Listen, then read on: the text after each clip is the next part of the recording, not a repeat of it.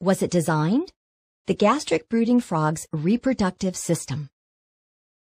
The Australian gastric brooding frog, thought to be extinct since 2002, had a bizarre means of reproduction.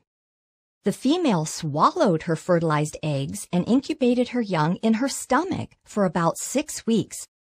Her babies later emerged from her mouth as fully developed frogs. To keep from digesting her eggs, it was necessary that the mother frog not only stop eating, but also stop producing stomach acid. Evidently, chemicals released by the eggs and hatchlings inhibited the production of acid. The mother would brood about 24 eggs. By the time she gave birth, her young could make up almost 40% of her total body weight.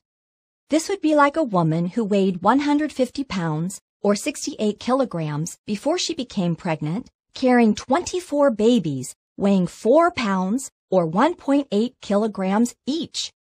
The young frog stretched the mother's stomach to the point that it completely compressed her lungs, forcing her to breathe through her skin. The baby frogs would normally emerge over a period of days as they became ready. If the mother sensed danger, though, she would give birth by vomiting them out. Researchers once observed a female expel 6 young frogs together, shooting them about 40 inches or 1 meter in the air.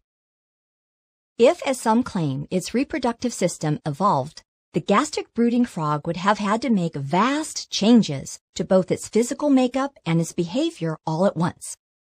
It is inconceivable to contemplate a slow and progressive change in its reproductive biology, wrote scientist and evolutionist Michael J. Tyler.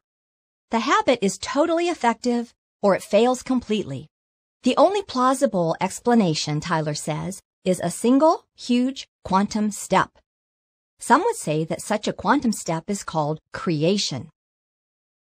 In his book, Origin of Species, Charles Darwin stated, "Natural selection acts only by taking advantage of slight successive variations.